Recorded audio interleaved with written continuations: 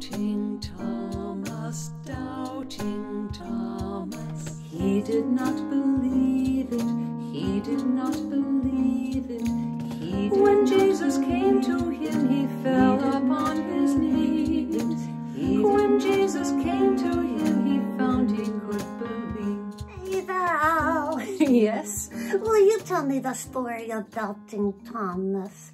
Oh, sure, yes. It's a Bible story. Uh-huh. And it's about Thomas. Who was Thomas? Well, Thomas was a disciple of Jesus. What's a disciple? Okay. Well, an apostle was one of the original 12 who were with Jesus. Uh-huh. And the disciples were followers who came after the 12. Oh, so Thomas was a disciple. Yes, Thomas was a disciple. And Jesus, after he rose from the dead, came and visited the apostles. Where? In a little room. They were kind of frightened. They were in a room scared, and Jesus came to see them. That's so cool. That's right. But Thomas wasn't there. Oh, no, where was Thomas? Was he out fishing? He might have been fishing. Where was he, at the store? He might have been doing any of those things. Or was he taking care of his children? He could have been doing any of those things, but the point was he was not there. And when he came and talked to the apostles and they told him they had seen Jesus, Thomas did not believe it. Why not? Because he had not seen it. He hadn't seen it. He hadn't touched Jesus, so he was having his doubts. Oh, but later he saw Jesus, and he fell on his knees and he believed. Oh, but I still don't get it. Well, let's try this.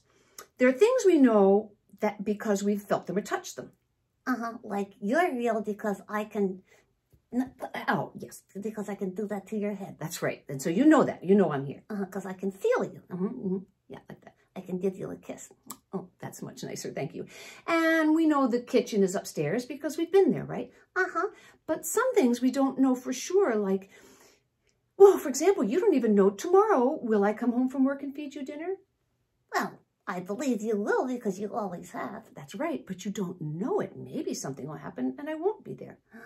That could deal. I hope not. Well, no, I'll be there probably. But, so that's something you believe in, even though you haven't seen it yet. Oh. And why do you believe that I'll be there tomorrow?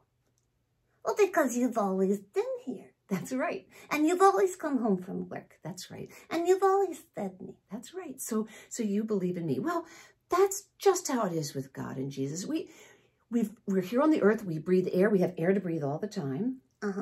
What's that have to do with it? Well, we didn't make the air. The air is here for us to breathe. God gave us air. Oh. And food is here to eat. Cows make milk. The grass grows. Those things happen. We don't cause them. So God takes care of us.